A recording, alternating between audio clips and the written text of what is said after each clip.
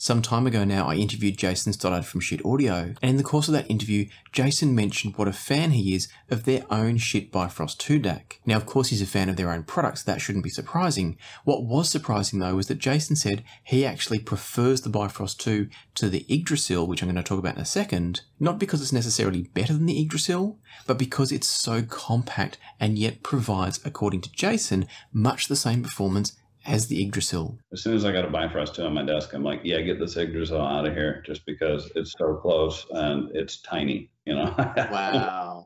I don't want to deal with it anymore. So that comment from Jason stuck in my mind, and then with the release of the new versions of the Yggdrasil, there's the OG version, which I have here, and then there's their less is more and more is less versions. I was really keen to get my hands on the Yggdrasil and find out just how much better it might be compared to the Bifrost 2, and whether I agree with Jason about the Bifrost 2 being the better choice potentially, both from a cost and a space-saving point of view.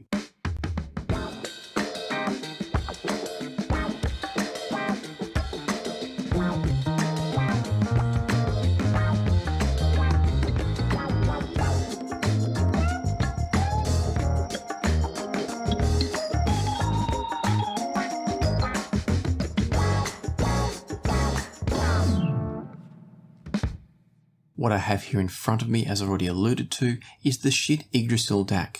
Now specifically, this is the OG version, and the OG version is the same as what's been around for many years. It's been upgraded over the years with things like the analog output board being upgraded, and also the Unison USB circuit being added in. So there have been upgrades, but the general gist of this has been the same for many years. Now recently, Schiit Audio produced two different versions of this DAC to add to the OG version that I have here. The new versions being the less is more and the more is less. Both of those variants are designed to do things like measure better and or cost less. And so originally I was hoping this review was going to compare all three. Unfortunately, due to things like COVID, shipping costs, the general cost of the units, all of those sorts of things conspired to prevent me from being able to do a 3-flavor comparison. And so instead, the wonderful people over at Schiit Audio were kind enough to send me the OG Iggy because that was the one that I felt was going to be most in line with my personal tastes. And so I was really keen to see just how good of a DAC it was, how much better it is than the Bifrost 2, which shares much of the same approach as the Iggy, and also of course to compare it to some other devices.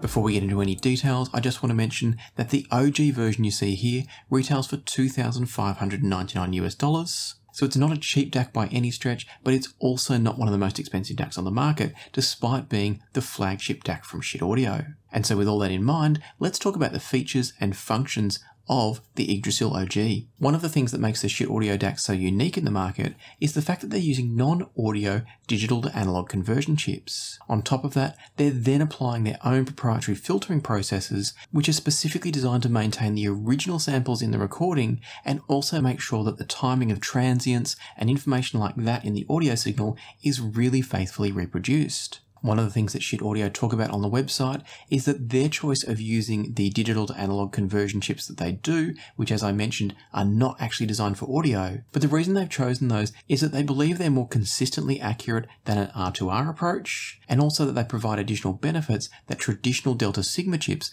can't provide. So that's the theory from Schiit Audio's point of view. Of course, my job here is to find out if the proof is in the pudding. One of the unique things that the Schiit Audio design does, and this has all been put together by Mike Moffat, who is a well-known expert in the field of digital audio. He's been working in digital audio forever and ever, and is a bit of a guru in the space. What he's done is he's come up with this processing system for the Schiit Audio Multibit DACs, where what it's doing is it's keeping all the original samples, but it's also upsampling and interpolating what the samples would be in between the original samples to come up with the ultimate combination of both the resolution of upsampled audio without throwing away the original samples. And the idea, as I understand it, behind that is that it's retaining the integrity of the original samples whilst also improving the accuracy of the output analog signal. I'm not going to try to explain it in further depth because I'm not qualified to, but I do hope to have an interview with Mike in the coming months, so let me know down below, is that something you'd like to see on the channel? Do you want me to have a chat with Mike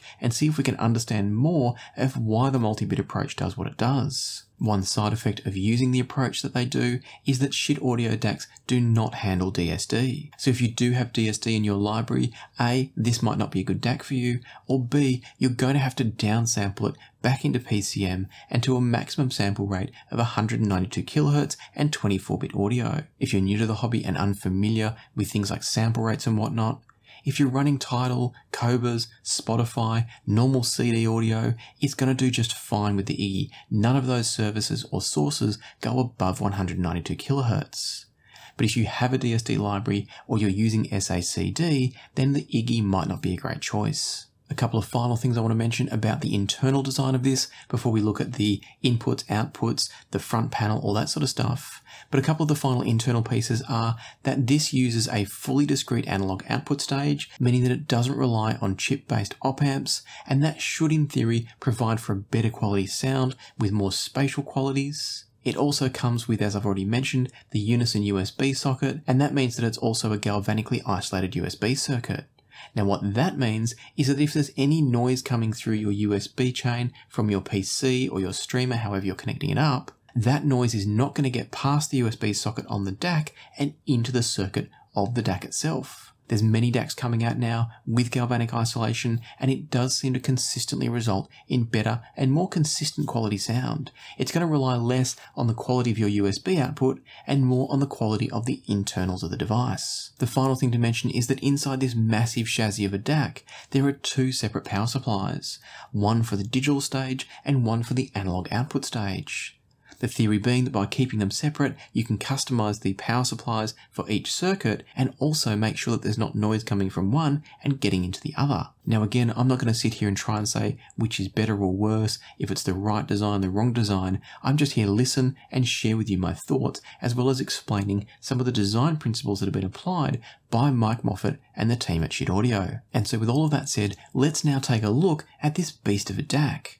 Now, as you can see, this thing is like having a small battleship sitting on your desk. It's absolutely massive. It's got this beautiful brushed metal cover which folds all the way around the device, and on the back and sides is a nicely painted metal chassis. I've already mentioned why this is so big, and that's because there are two massive power supply transformers inside here, and so they make up a lot of the weight and size of the DAC. But there's also a fair bit of circuitry as well. What that circuitry allows for, in addition of course to the digital decoding process, is that we've got multiple inputs and multiple outputs from the Iggy. Let's start off with a tour of the front panel. Along the front we've got a phase switching button here.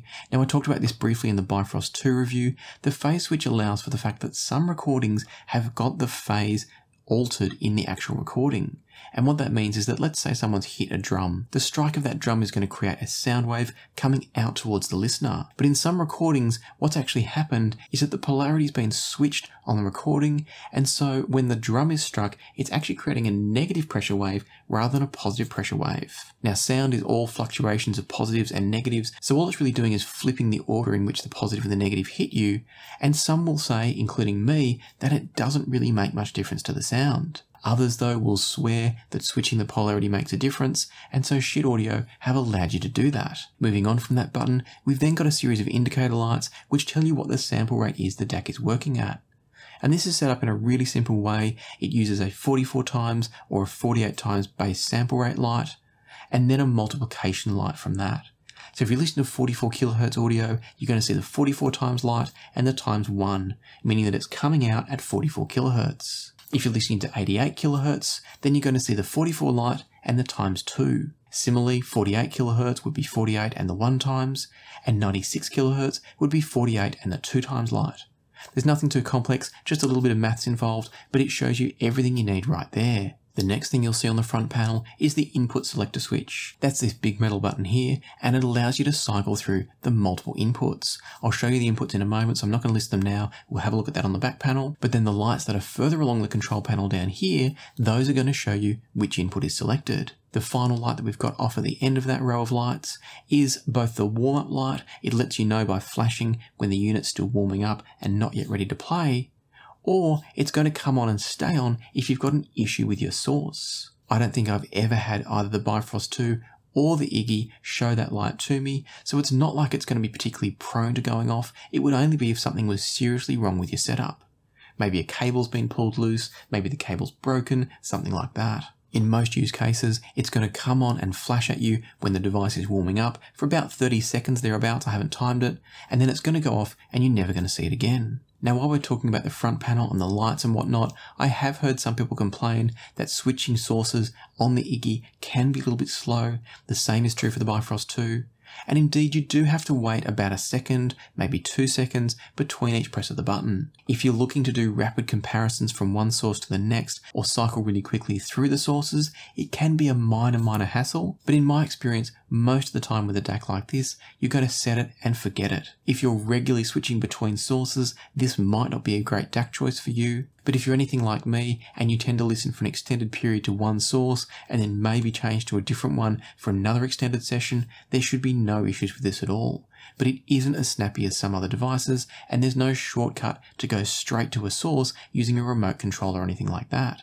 So do be aware of that if that's something you need to know about, but in my opinion, it's not a deal breaker for this DAC. Now, because this thing's so big, I can't get it into the focus plane of my camera, so I apologize that you can't see the detail here while it's sitting on the desk in front of me, but there'll be B-roll shown for every single one of the things I'm about to show you. Looking at the back panel of the Iggy, you can probably see that there is lots and lots of stuff going on here. And I should mention that all of these inputs and outputs are the same, regardless of whether you're buying the less is more, the more is less, or this OG version that I've got here. So if you're in the market for an Iggy, everything I'm about to talk about here is going to be true no matter which model you buy. Starting off at this end, we've got the power socket, so that's a normal IEC power socket to take mains power in to feed those transformers. And next to it, we've got the power switch. As is often the case with Schiit products, there is no power switch on the front, only on the back. And with a device like the Iggy, it's actually not a bad idea to leave it on the whole time, just because it takes that time to warm up every time you switch it on. Now, there's been some talk around that the sound of these improves with extended time switched on and warming up, but my experience has been, and indeed some recent videos that I've seen that have done some measurements, would show that there is absolutely no benefit in having this on for a longer period in terms of sound quality. So if you would prefer to switch it off when you're not using it, and you're happy to wait for that 30 seconds to a minute or so for it to warm up when you first switch it on, you can absolutely do that. Don't feel like you're getting any lesser sound quality. Within a couple of minutes of switching this on, you're going to be getting the same sound quality as if you'd left it on for 3 days. So don't stress over that one. Moving on, we've then over here got our digital inputs, and one of the things I love about the Iggy is it gives you lots of choice. You've got the Unison USB, which is excellent. You've got coaxial in the form of a BNC or an RCA style connection. You've got an optical input, and you've got AES EBU, which is essentially a balanced cable form of the standard coaxial connections. In my experience, having tested all these different inputs with different sources, what I generally find is that the differences between them are small enough that it's impossible to separate what is caused by the cables being used and the fact that they're different protocols and different connector types. It's impossible to separate that from the performance of the DAC. In other words, I believe that if you use whichever connection is suitable and convenient for you, and you use a decent quality digital interconnect to connect it up, you're going to be getting good performance. This isn't a DAC where I'd say you've really got to use X or you've really got to use Y to get the best sound.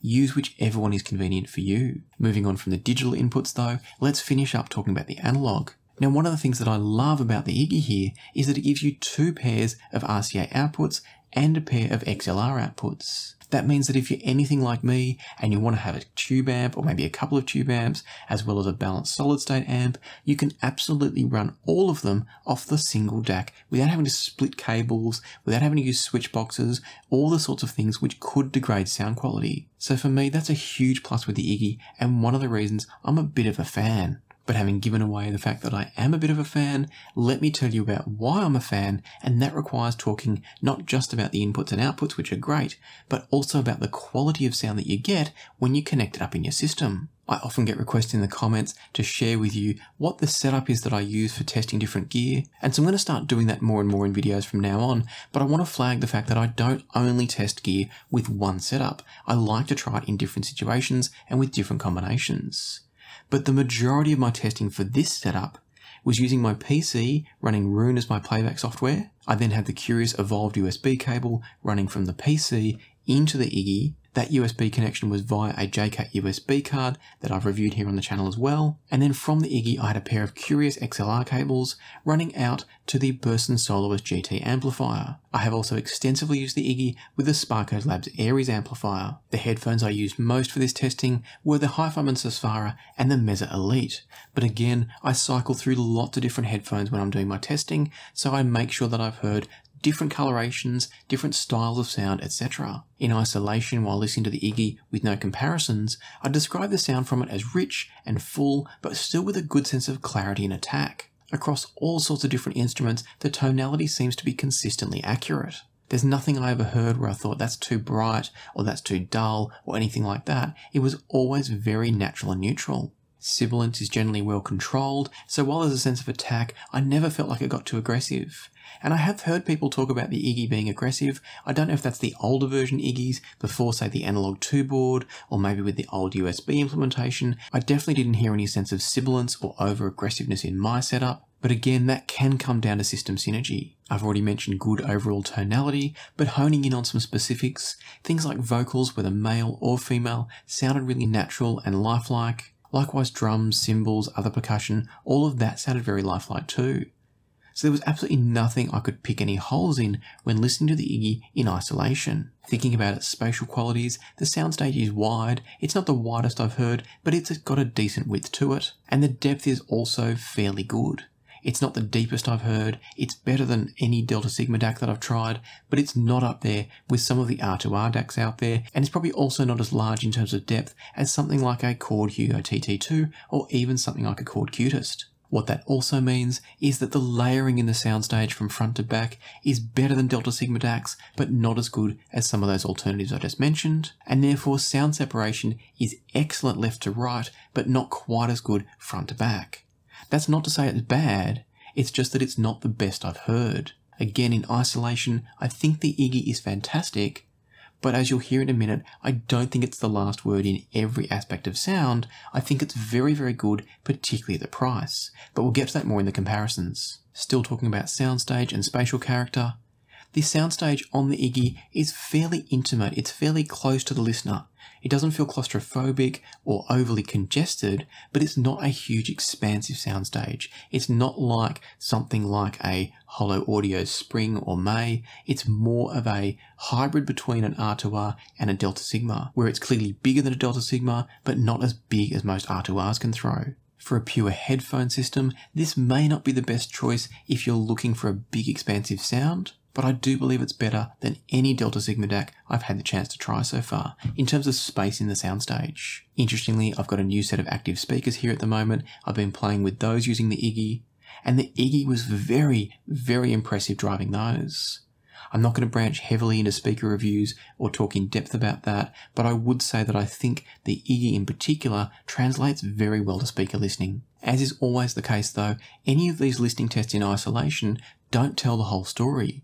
It's really important to understand how a DAC like this performs in comparison and contrast to some of its competition. One of the products I definitely wanted to compare it to directly was the Bifrost 2, also from Schiit. I said at the very beginning of this video that Jason Stoddard prefers the Bifrost 2 because it's so much smaller. With that in mind, I compared the Iggy and the Bifrost 2 to see just what you're going to miss out on if you were to go for the space-efficient option of the Bifrost 2 compared to the massive Iggy here. The Bifrost 2 retails for a very modest, in comparison, $699 US, so you're saving a full $1,700 US by buying the smaller Bifrost 2. One of the tracks I used for this test was This Place Was a Shelter by Oliver Arnalds, and on that track I could hear that the two DACs are very, very similar in many ways. One of the first things that stood out to me during this comparison was the placement of the soundstage from both devices. The Bifrost 2 produces a soundstage that starts a bit further away from the listener, so it's a bit less intimate compared to the Iggy. But having said that, the Bifrost 2 also doesn't produce the same amount of depth, so it's a narrower stage that's further away compared to a more expansive stage that's a bit closer to you in the case of the Iggy.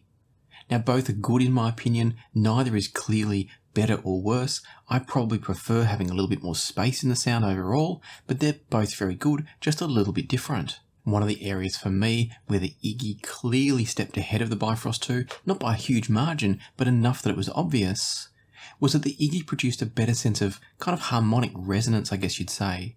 Listening to things like the cello and the piano in this track, I was hearing more of the richness of the resonance of each of those instruments when it was coming from the Iggy.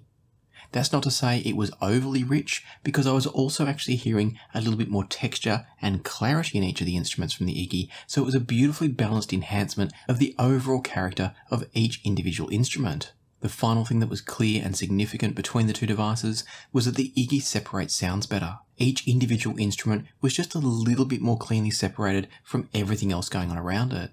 Again, it's not a huge leap, but it's definitely better. And it brings it back to the question of just how much improvement you're looking for if you're spending $1,700 extra on the Iggy compared to the Bifrost. So I can completely understand after this comparison why Jason from Schiit prefers the Bifrost 2 for his desktop setup. For me, if space is no object and money is no object, you definitely buy the Iggy out of these two. But if space and budget are a factor, I do think you're getting maybe 80–85% of what the Iggy can offer by going with the Bifrost 2. Ultimately, I'd describe the Iggy as being everything the Bifrost 2 does, but taken to a more refined and more resolving level. And so having said that, let's move on to my next comparison. But before I get there, I just wanted to share something with you. You may not be aware, but channel patrons get extra benefits over and above the videos here on the channel. You'll hear me always talk about different tracks as I'm comparing products, but channel patrons also get access to a curated set of playlists.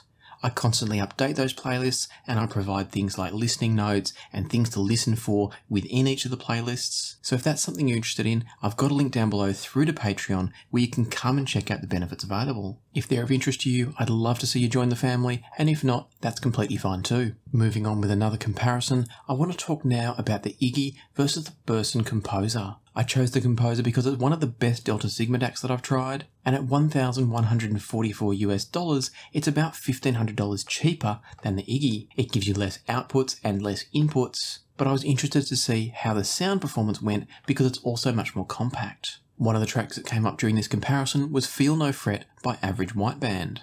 Now this isn't a great recording, so I did listen to some other tracks, I want to make that very, very clear, but just to share what I heard while listening to Feel No Fret, it was clear from the Iggy that it wasn't a great recording. So this isn't going to do anything to smooth over the lumps and bumps of poor recordings. In particular, what the Iggy showed me was that there's not a lot of separation in the recording of Feel No Fret. The mix itself is quite congested, all of the instruments and sounds are quite close together. On top of that, things like cymbals and snares are a little bit hazy sounding, and it is the recording. I've checked across multiple DACs, it's definitely the recording, and the Iggy showed that to me. Likewise, tom-toms in the drum kit are quite muted, they don't have a lot of attack and snap in the sound. And something else that was clear was that the vocals are quite distant. The way they've been mixed, it's like it's away from the microphone, or at least away from the listener quite a bit. When I flipped over to the Composer, again using all of the same chain, although I had to use a different USB cable because of the USB-C input on the Composer, switching over to the Composer, I heard a fairly similar rendition of the music, showing that both are pretty accurate.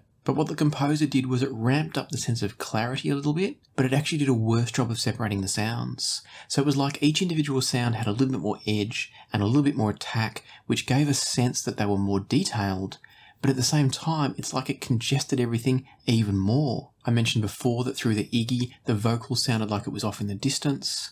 In the case of the Composer, once it compressed everything, which most Delta Sigma DACs seem to do, the result was that their vocals actually went up in the mix rather than back in the mix. And having tried this track across a few different devices, it should be back in the mix, not up in the mix. So the Delta Sigma DACs, in my opinion, aren't doing as good of a job with the spatial characteristics of the music as the Iggy is. They might give you a better sense of clarity and sharpness to some of the sounds, but at the same time it can come at the cost of a more congested presentation on a track like this one that's already quite congested. Beyond that, I felt like I was hearing all of the same issues with the track from the Composer that I heard from the Iggy, but there was something missing from the Composer. There was something about the sound that the Composer was delivering that didn't have me as kind of relaxed and engaged in the music.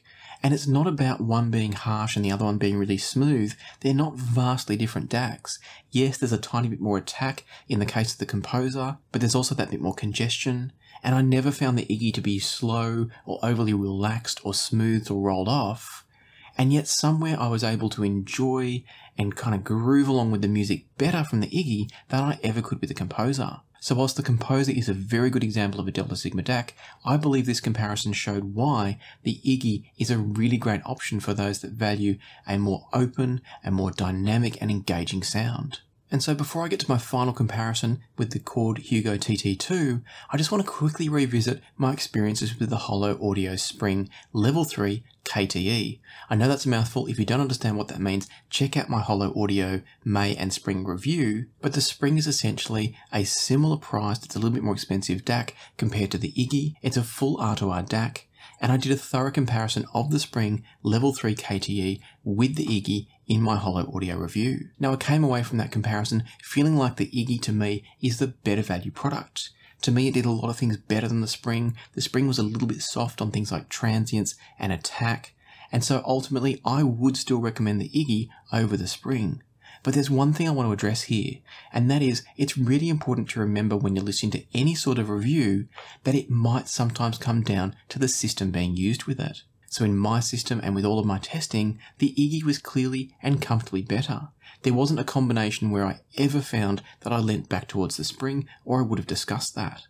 But that doesn't mean the Spring is definitively a bad DAC. It just means that if you're anything like me, if you tend to agree with my opinions, if you've got similar gear to me, then you're probably going to prefer the Iggy. Having said that, if you're using speakers, it's going to be completely different to headphones. And likewise, if you have a setup that's maybe got a more aggressive set of headphones in it, maybe you've got a pair of HD800s, the original HD800s, or maybe a pair of focals that are a bit more aggressive on the top end, it is worth noting the system I'm using and the setup I'm using. And that's why I wanted to circle back around and say, I do still prefer the Iggy, but it's not to say the Spring's bad. I think it's been a bit overhyped, but it's a nice R2R DAC. I just think the Iggy is better and cheaper, and that's why I continue to recommend it. And so with that said, let's move on and talk about the TT2. I haven't used the M scaler for this. This is just the TT2 versus the Iggy. I'm also using the same source chain still, so I'm using an external amp in the form of the Burson Soloist GT for this, and that's to separate the quality of the amplifier in the TT2 because I can't drive the Iggy through that same amplifier. So we've made everything an even playing field. It's just the DAC stage of the TT2 against the Iggy as a DAC. Now the TT2 retails for about $6,000, so we're talking about $3,400 more than the Iggy here. For that money though, you are getting an amplifier, an excellent headphone amplifier, and a preamplifier as well. So I was interested to see just how they compared. The TT2 for quite a while now has been my reference level DAC. I'm not saying it's the best DAC on the planet, but it's the best one I've had in my system so far. For this comparison, one of the tracks that came on was The Darkest Day by Ramona Falls. This is a really nice recording, and it played beautifully through both DACs. From the Iggy, I was hearing a sound that was clean and smooth, but not rolled off, not mushy or anything like that, just a very enjoyable, refined sound. Once again, the soundstage is fairly compact, but not at all congested. One of the things that really stood out was the acoustic guitar in this track had a really nice sense of both attack, but also resonance and harmonic richness to it, coming from the Iggy. The lead vocal was quite forward in the mix, and it has a good sense of presence and weight with a bit of texture as well from the Iggy. There's also a violin and a viola that kicks in later in the track, and that was similar.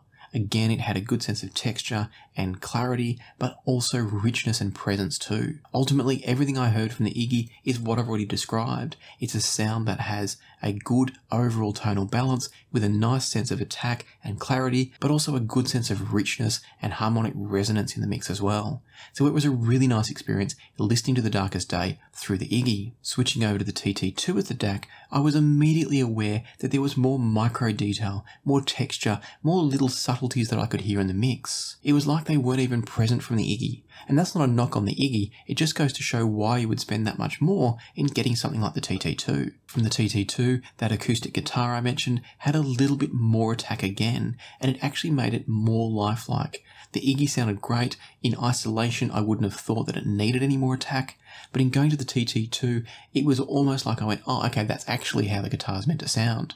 Again, it's not to say the Iggy's bad, but the TT2 just showed me there is that next level of performance. The vocals from the TT2 are a bit more textured, but it was still similarly placed and well focused. Likewise, that violin or viola had a little bit more texture applied as well. So across the board, everything I heard from the TT2 was like a more detailed and more textured version of what I'd already heard from the Iggy. Just everything improved a little bit. The tonality shifted a little tiny bit drier, and by drier I mean there's a bit more sense of clarity, a slight reduction in richness, but it's a very, very minor step. One element that surprised me was that whilst both DACs have a bass presentation on this track which is tight and punchy, moderately prominent, in moving to the TT2 I was actually shocked that that provided even more sense of the bass. Often people seem to think of the Schiit DACs as being a bit punchy in the bass, maybe a bit enhanced in the lower registers. But listening to the Iggy and then going to the TT2, it was actually the TT2 that came across with a bit more bass emphasis.